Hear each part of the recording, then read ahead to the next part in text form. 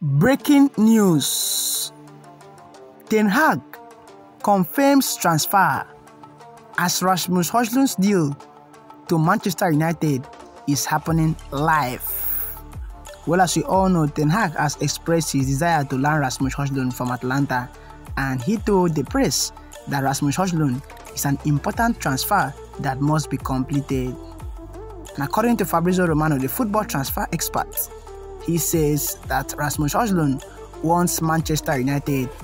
It's very clear since day one of negotiation, and these final days of the week could be crucial.